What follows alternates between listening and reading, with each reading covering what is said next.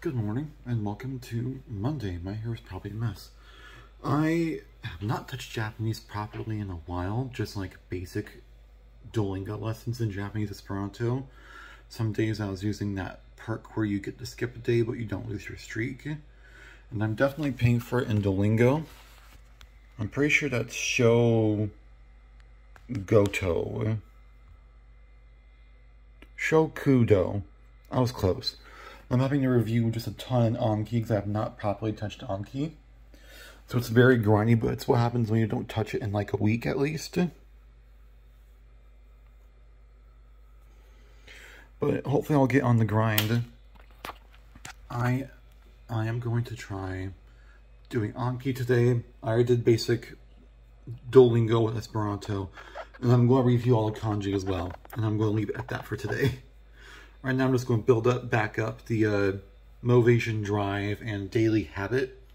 And then on my next day off in like a week, I can focus on bringing everything back up to full scale for my days off.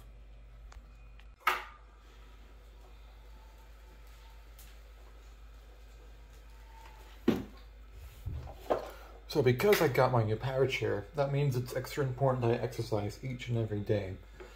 Using the bike I have, don't know if it's visible on camera, to keep myself cardio-wise, and then weights to keep myself muscle-wise and joint-wise as well, which cardio helps with the joints anyways.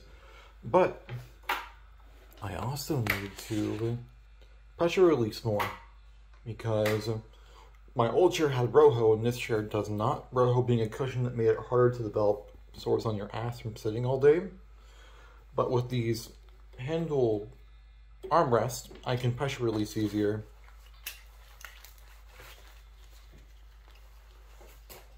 And they advise that 30 seconds every 30 minutes or 15 seconds every 15 minutes. I have not done it once today and I've been awake for over 2 hours. So let's do 2 sessions of it for 30 seconds. And pressure releases in of themselves are also good for basic exercises and keeping your blood flowing. Because when you're in a power chair all day, it's extra essential that you exercise for a minimum of a certain amount of time, just to keep your body from getting more tired and used to not doing anything. Your body still needs something to keep it active and awake.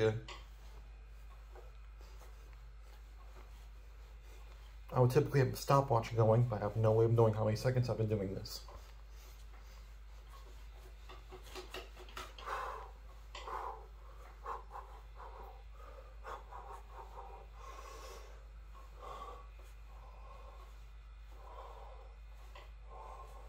So it's been 30 seconds.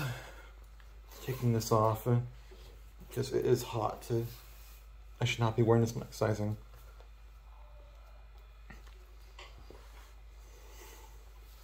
Oh yep, I feel my shoulders now.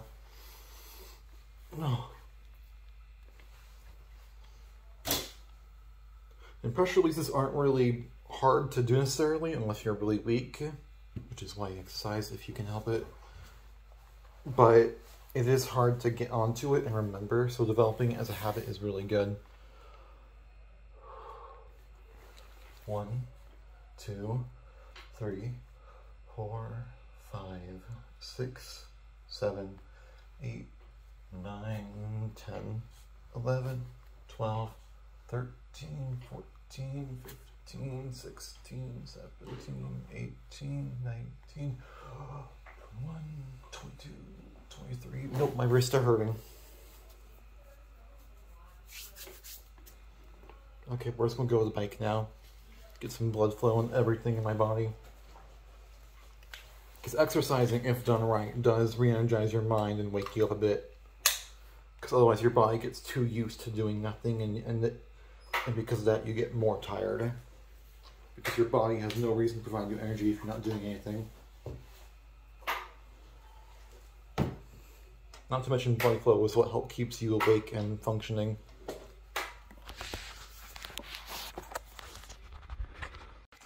I would record myself using this bike, but the thing with that is, how am I going to watch YouTube and have a timer going if I have a camera going as well?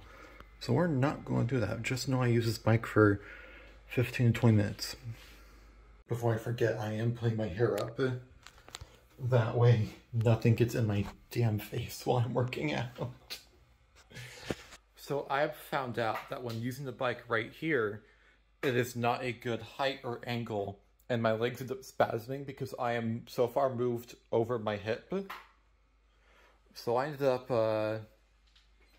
trying it over here, and it works infinitely better. I did almost the full 20 minutes and then decided to stop. Because for the first week or two at least, I do want to not overwork myself, so I went for just about 17, 18 minutes, not the full 20.